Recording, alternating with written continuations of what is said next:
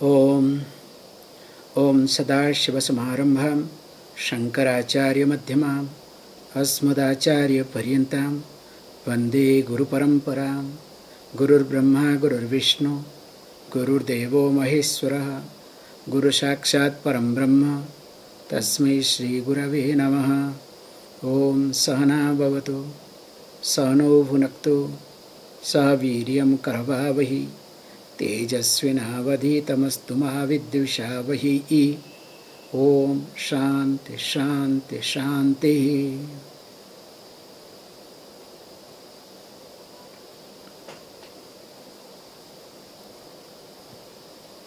So already we have completed 16th chapter. Now we are in 17th chapter.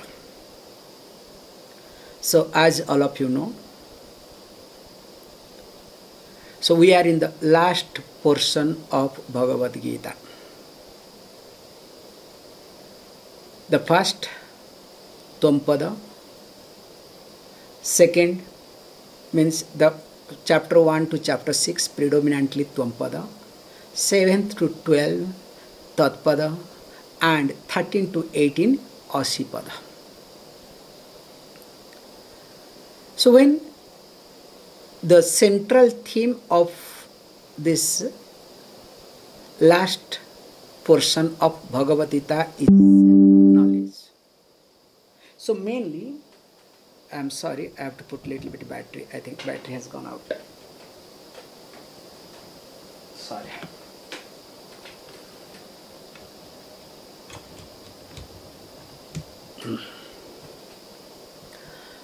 So mainly, even though the central theme of Bhagavad Gita, and that to this last Shatakam, last 6th chapter is Brahma Vidya.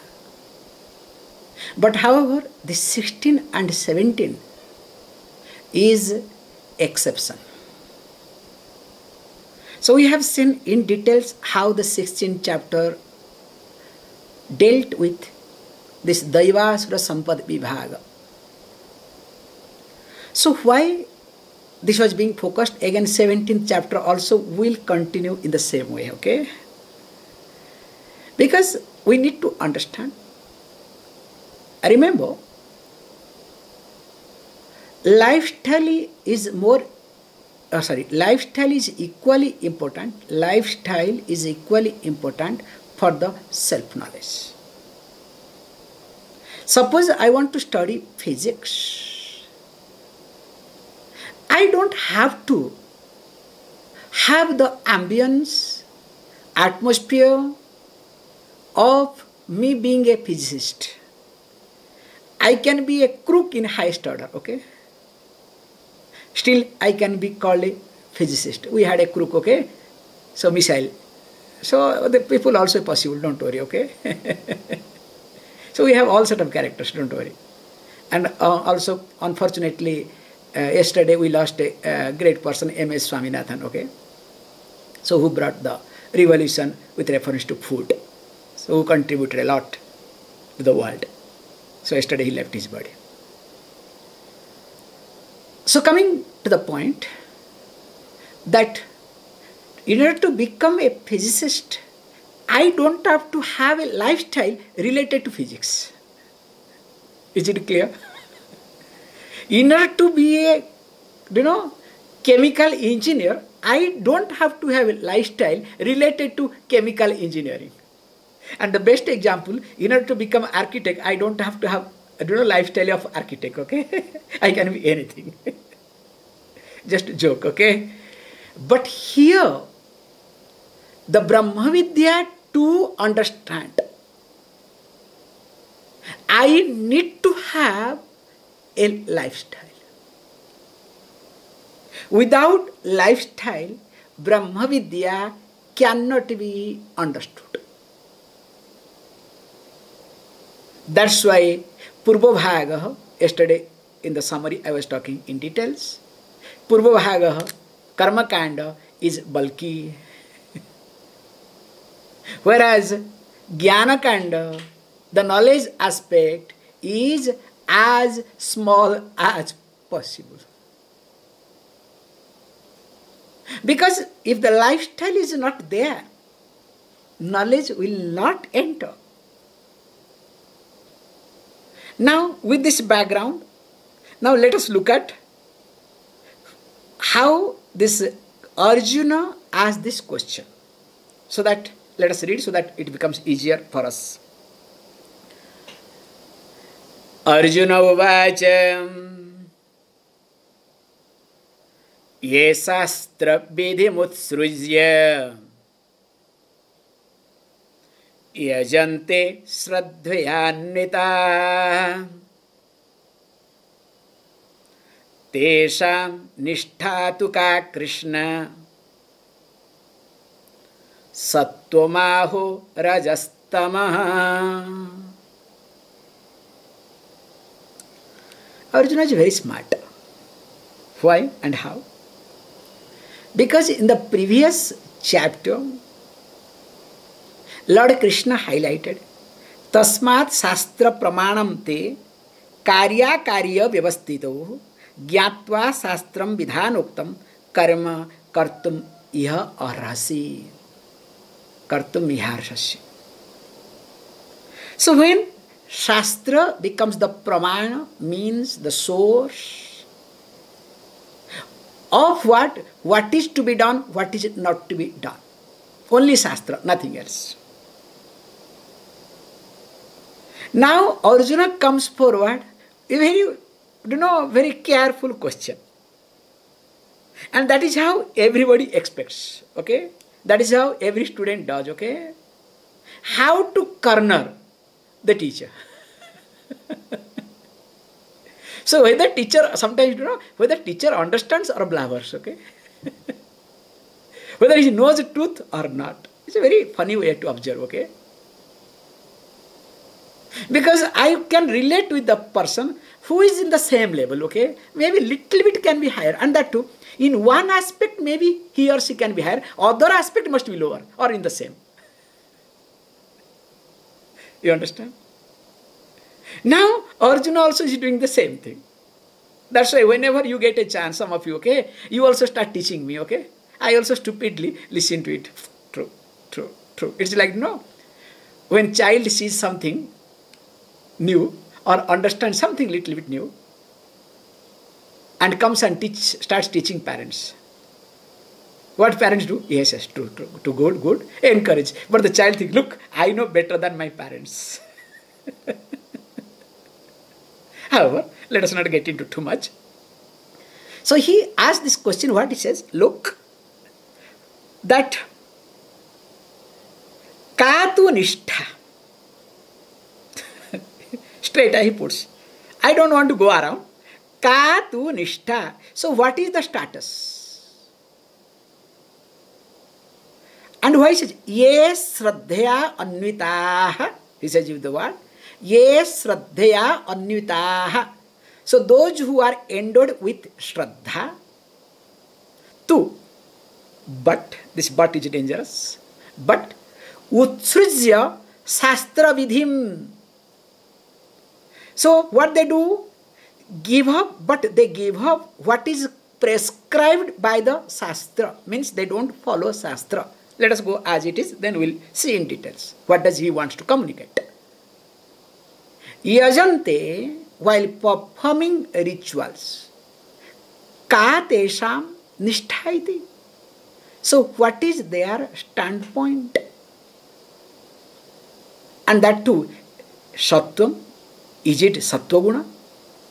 Rajas, is it Rajaguna? Or Tamas, is it Tamas? O Krishna. And this is how everybody expects it. Swamiji, you have to tell me yes or no. And the worst part is, already they have assumed what I should say. So if you have already assumed, you have confirmed, then why are you asking this question? Better don't ask, don't open up your stupidity. Do not keep quiet, at least for that I'll have respect for you. See here, Arjuna has already confirmed his answer. Because when Lord Krishna used this word very carefully, with reference to karya and akarya, with reference to karma and akarma, with reference to any sort of activities, Shastra is only pramana.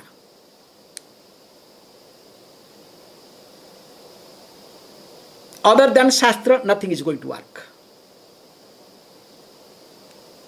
Now, Arjuna's thinking is being challenged.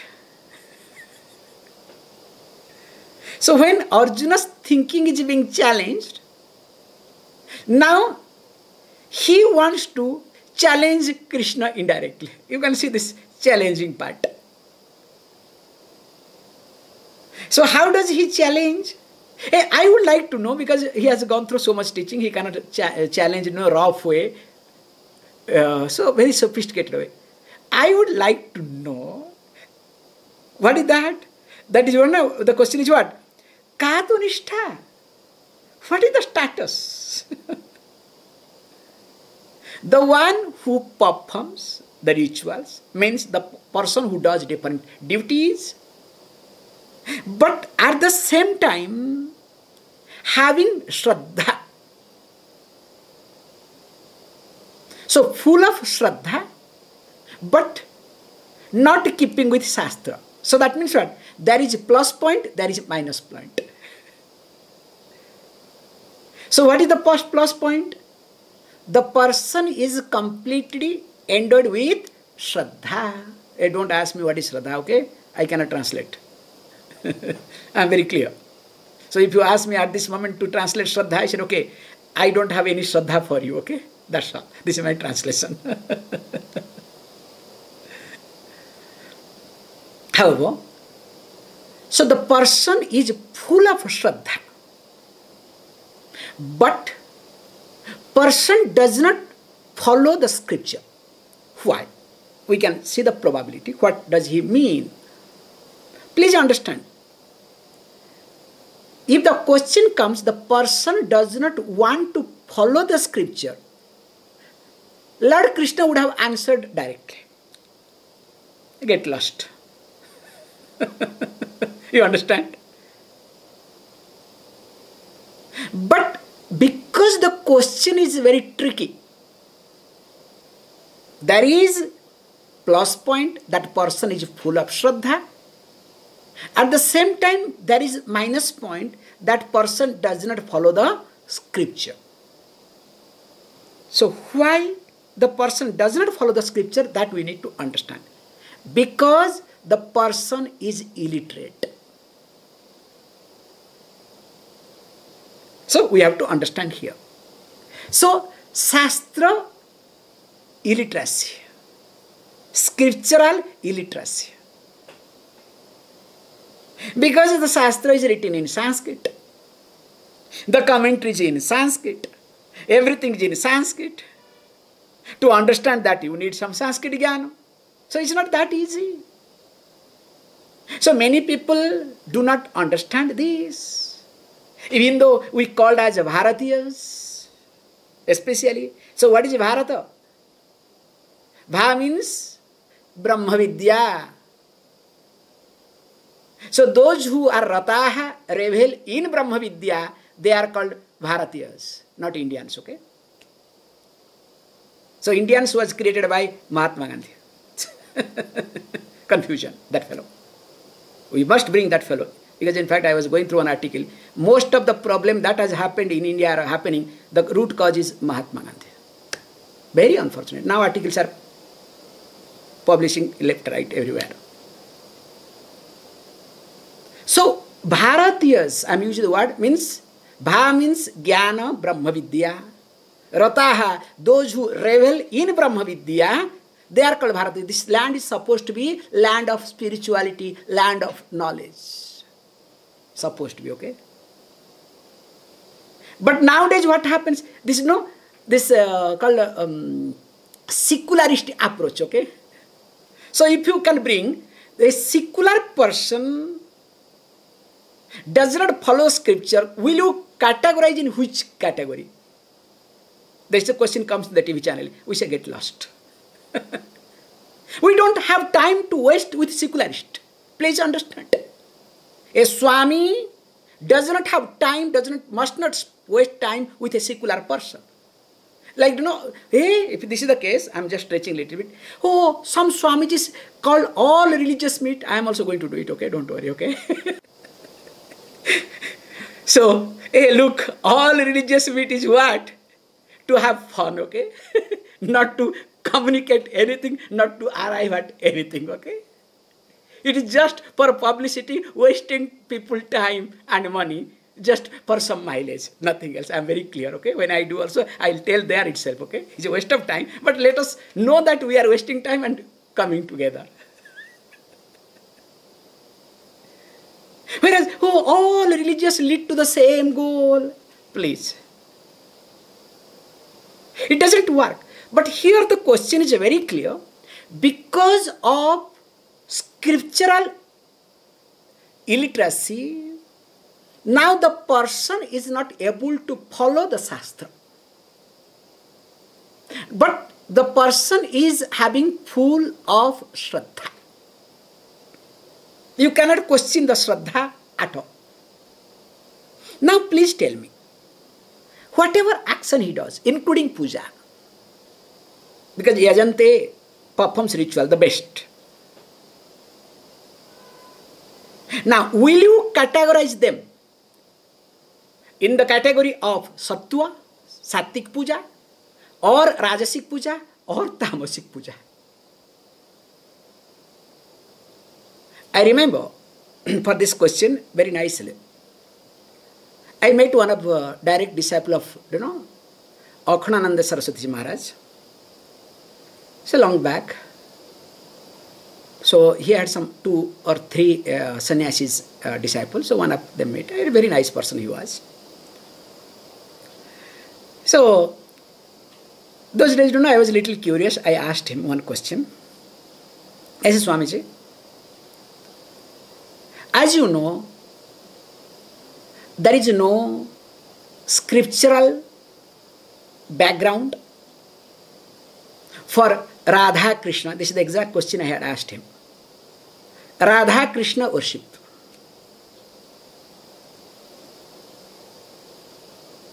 There is no scriptural support. But I see here, you have a small Radha Krishna statue. So how you look at this? In fact, he said, the way I have been brought up still continues.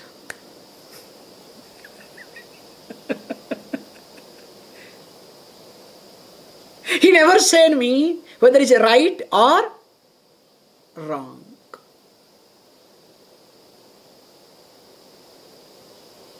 Now when I look at that answer, now with this background, let us read what would be the answer of Lord Krishna. So please read, because I don't want to take much time to extend this.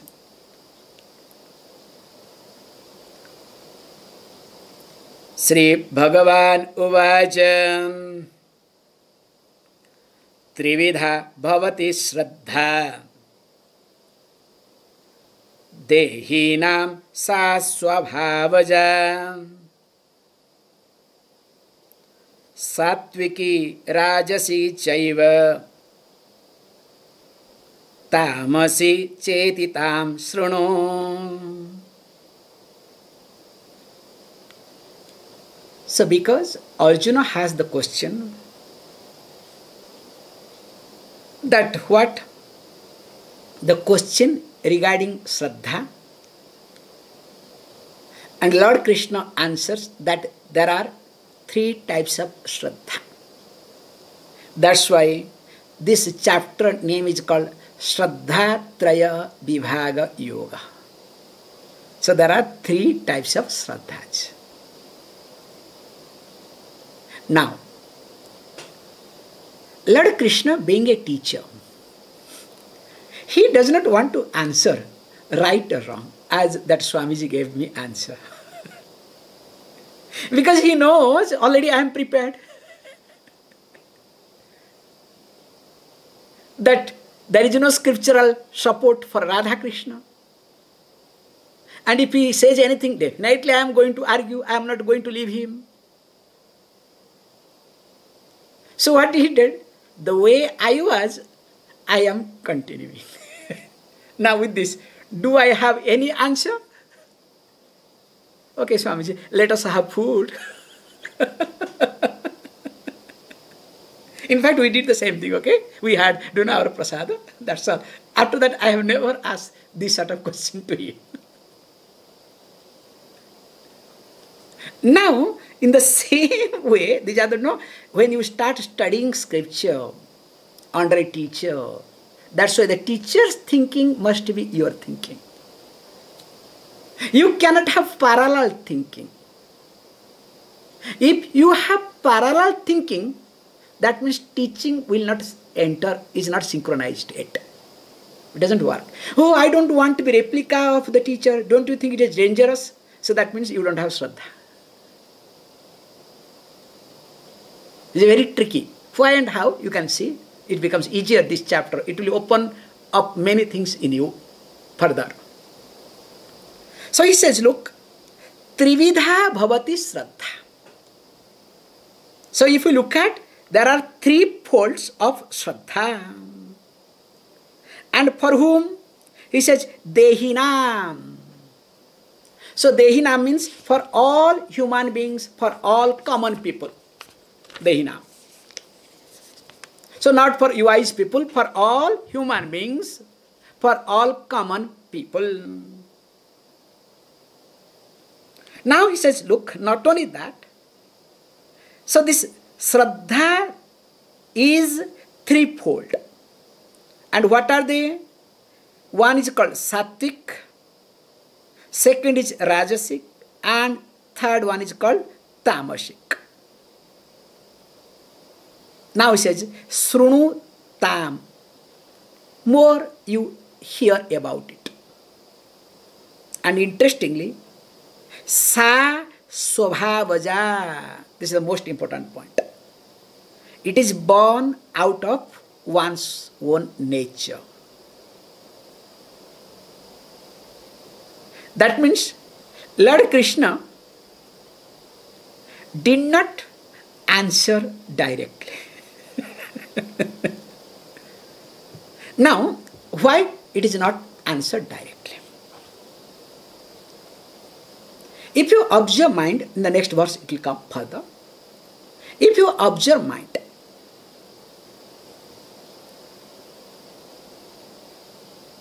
either it listens to somebody externally, or it listens to your likes and dislikes. Any action that you perform is because of the guidance of someone, or you call inner culling. What is inner culling? Insecurities. Like, we have one person said, one cretin, okay, oh, she is my soulmate. So we have also in Pondicherry, okay. So Pondicherry is called soulmate area, okay. So what is that soulmate? So I don't know whether S-O-U-L or S-O-L-E, okay. So we have to find out what is that, okay. However, let me not get into too much criticizing. So here, when a person does, let us say, puja. Now, in puja, you need to follow Kalpasastra. It's a beautiful point to observe. It's not that simply, no, okay, because though technically I have to point out. So, Kalpasastra means where it says, where Padayoh Padyam Samarpayami. I do offer some water for feet To wash the hand, I offer the water, argham. And when to offer akshat also is very careful, you have to do it, okay? That's a very important thing. First thing is when you want to study Kalpasastra, where to use akshat. Akshat means that rice, okay? That is most important thing. Do you know why? Suppose you are supposed to offer Swarna Pushpam. I am talking about big thing, okay? So you are supposed to offer golden flower. You don't have, what you do? Swarna Puspartham Akshatan Samarpayami. With a few rice, you can replace the golden flower. You understand? For anything and everything, you can replace with what? Rice. But remember, with Dakshina, don't do that. The priest is very careful and clear. Will say, look, don't worry. Keep some akshata. I'll manage everything. So if you are smart, okay, for everything you are hearing what? Vastrartham akshatan samarpayami, puspartham akshatan samarpayami, sometimes navedyartham akshatan samarpayami. Then this person understands than and akshatan. Then he says what? Dakshinarthan akshatan samarpayami, does a long namaskaram. So what will happen to the priest? Priest will say, never I'll do your puja. Not tathastu, it will be other way around, okay? So in short, when I don't follow Kalpasastra, now what I'll do? I will follow my mind. Is it clear? So if today my mind is good, that day puja will be good. If my mind is not okay, that day puja will be, you know. So that means what? You have Sraddha. Not that you don't have Sraddha. But because you did not follow the Kalpasastra, supposed to be done chanting, you have to do chanting. Supposed to offer these other things, you should, you must. Whereas you don't have time, I cannot, I will not. Good, nothing wrong in it. But when you start following your mind, now the puja will be decided based on what? Based on your mind. So if your mind is good, puja becomes good. If your mind is okay, puja will be okay. If your mind is bad, what will happen to puja? Don't worry, it waits some more time. I can have one more coffee. You understand? It starts with, puja starts. Let me have one more coffee. So puja can wait, but coffee cannot wait. You understand the concept? Whereas, once you start Kalpasutra, following Kalpasutra, what choice you have? That's why Lord Krishna could have answered very safely. If you say a person who follows Shastra and having Sraddha, now please categorize them. Is it Sattviki, Rajasiki or Tamasic? Lord Krishna would have said, closely his eyes. Closing his eyes. Of course it is Sattviki. Because Shastra always leads a person towards Sattva-guna. Please understand. Shastra, Shastric injunctions always leads a person towards Sattva-guna. So when the Shastra always leads a person towards Sattva-guna, definitely a person who follows Shastra and having Sraddha does anything has to be Sattvic. There is no choice. Whereas if the Shastra goes somewhere, if because of illiteracy, not because of smartness. So because of smartness, if you don't follow Shastra, means you will not have Sraddha, like secular people.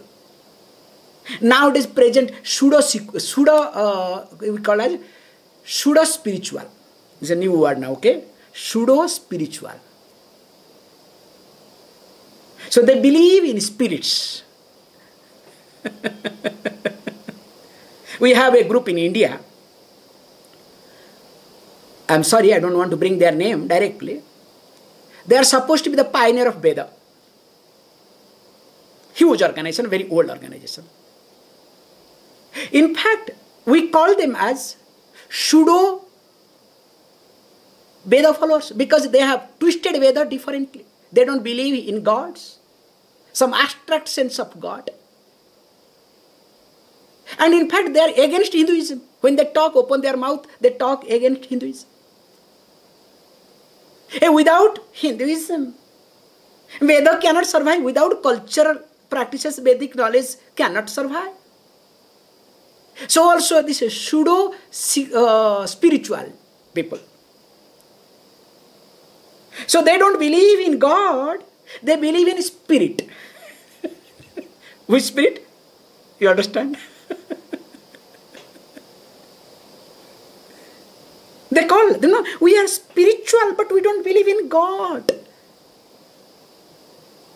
So these people, definitely neither they have Sraddha, nor they follow scripture, but they call themselves that we are Sattvic. We are full of energy. Best example is pranic healers, okay? Secondly, our, what is that group? This Kundalini fellows. We have a list, okay? I can bring a list if you want.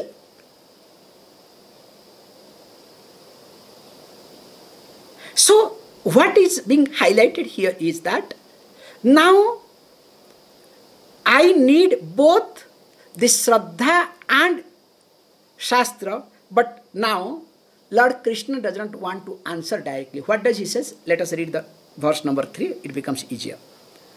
Sattvanurupa sarvasya Sraddha bhavati bharata Sraddha mayoyam purushaha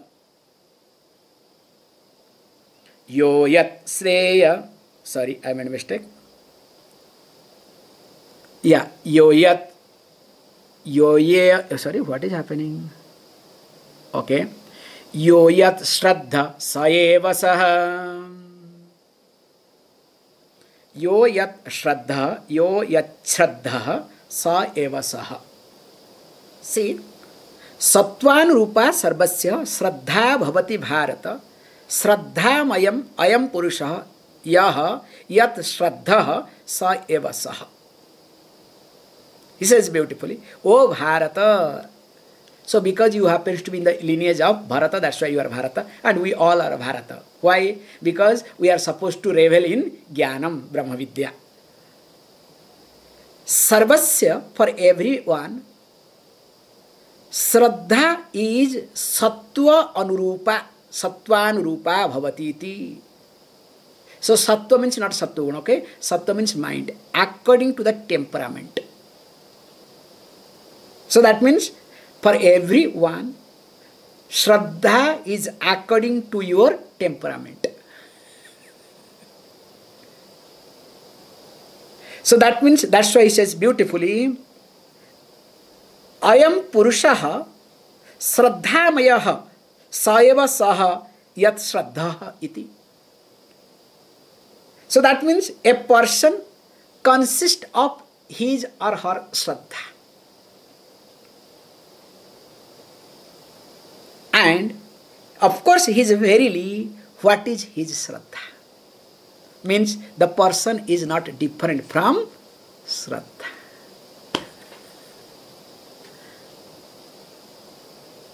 And Sraddha comes from where?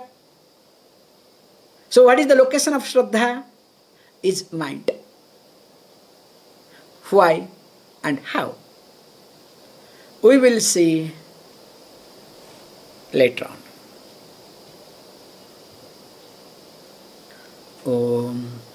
Om Purnamada Purnamidam Purnat Purnamadachyate Purnasya Purnamadaya Purnameva Vashishyate. Om Shanti Shanti Shanti.